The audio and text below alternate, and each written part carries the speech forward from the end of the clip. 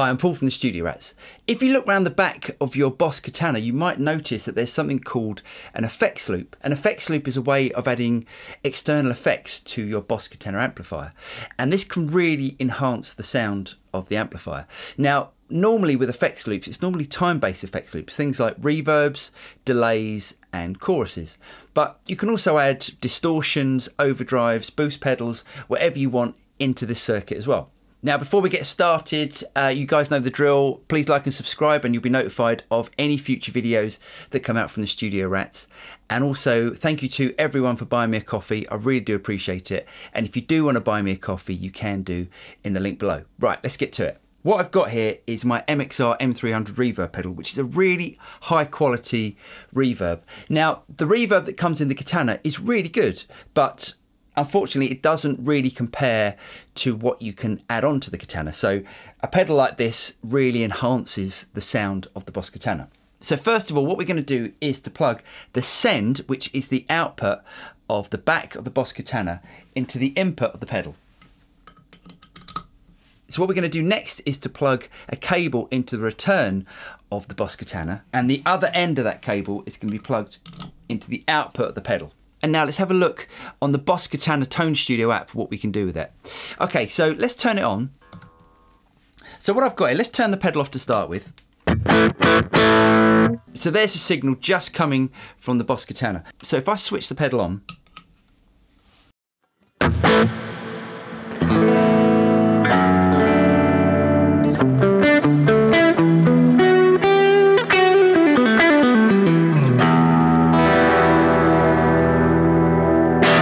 I can use the reverb that's coming from that pedal. There's a couple of controls on Tone Studio which we need to be aware of. So the first thing we can have a look at is post amp and post reverb. So this shows where in the chain this reverb pedal is going to come in, or whatever pedal you decide to put in. So post amp comes just after the tone stack here, and post reverb comes after the reverb. Now if we go to our chain here, we can I can sort of explain better where this comes in. So post amp comes in right here after the amplifier, and on this chain it'll be here, this chain it'll be here, and then this chain it'll be here. So I'm using chain 3 here, so we'll just use that as the example. Now post reverb would come after the reverb, so that comes after the delays. So if you did it post amp, it would come before the delays, and post reverb comes after the reverb and the delays. Now we've also got this mode setting here, and we've got the choice of series and parallel. So series is a connection that comes straight through the amplifier, through the pedal, and then out again.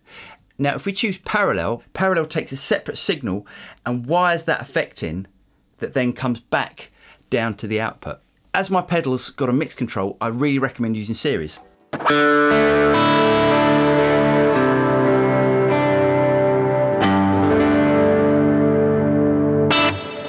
Now, if I choose parallel, you're going to get a sort of phasing effect as I've got this mix control.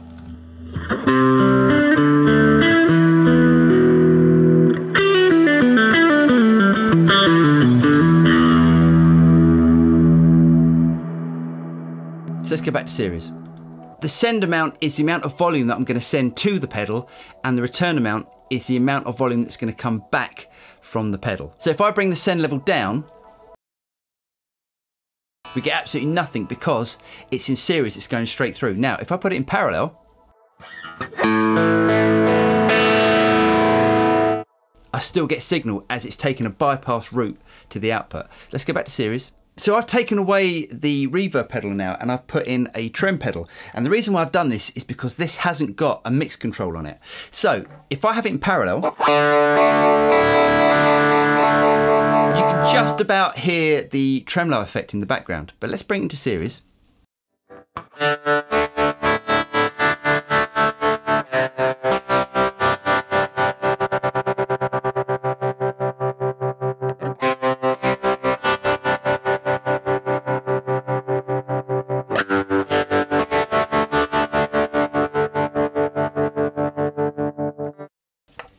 I'm Paul from the Studio Rats. I really hope you guys got something out of that. Don't forget to like and subscribe, and you'll be notified of any future videos that come out from the Studio Rats. And also, we've started up this new thing on a Wednesday night at 8 PM BST, which is British summertime, and it's a Q&A with myself and James Ivey from the Studio Rats. So if you want to join us there, you can do at 8 PM BST. I'm Paul, and I'll see you next time. Cheers.